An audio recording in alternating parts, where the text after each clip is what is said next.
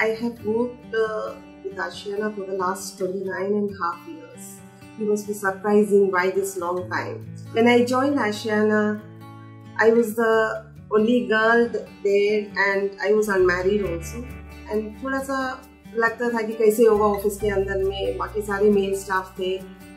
But the amount of care, the amount of consideration हमें मिला है, that was the main reason I continue to be in Ashiana. Ashiana has given the opportunities or that platform to work freely with the company. I mean, आपको गलती करने का भी freedom है, तो गलती हो गया तो जाके बोलने में भी डर नहीं लगता था. जब 95 तक जो हम काम कर रहे थे वो वैल्यूज थे वहाँ पे, बट उस वैल्यूज का पेपर में आज के दिन में पेपर में लाए हैं, बट हम उस वैल्यूज को कंटिन्यू कर रहे थे.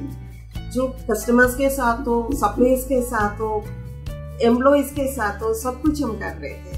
इतनी साल तक एक रियल एस्टेट कंपनी में ये सब कोर वैल्यूज को फॉलो करना इतना इजी नहीं है. प्राउडली कह सकते हैं interpersonal relationship with the different department अच्छा सा है. कोई भी किसी को भी जरूरत है नहीं कि ये मेरा काम नहीं है करके हट नहीं जाते हैं. सेलिब्रेशंस होती है बड़ी अच्छे से, हम धूमधाम से करते हैं, चाहे दिवाली हो, क्रिसमस हो, ओणम हो.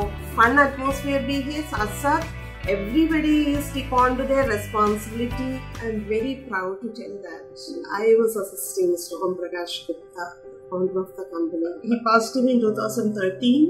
और जाने के बाद मैंने सोचा कि कैसे होगा इन लोगों के साथ. I don't know the age difference is there. मैं कैसे कंटिन्यू होगा, क्या होगा, बट वही एथिकल वैल्यूज को थोड़ा सा और बेटर करके तीनों इतना अच्छा से कंपनी को चला रहे. सचमुच में बड़ी खुशी होती है.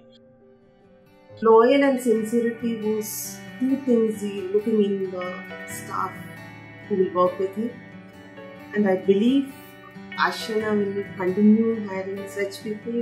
Ashiana is one of the best real estate in the country, and I wish Ashiana all the very best.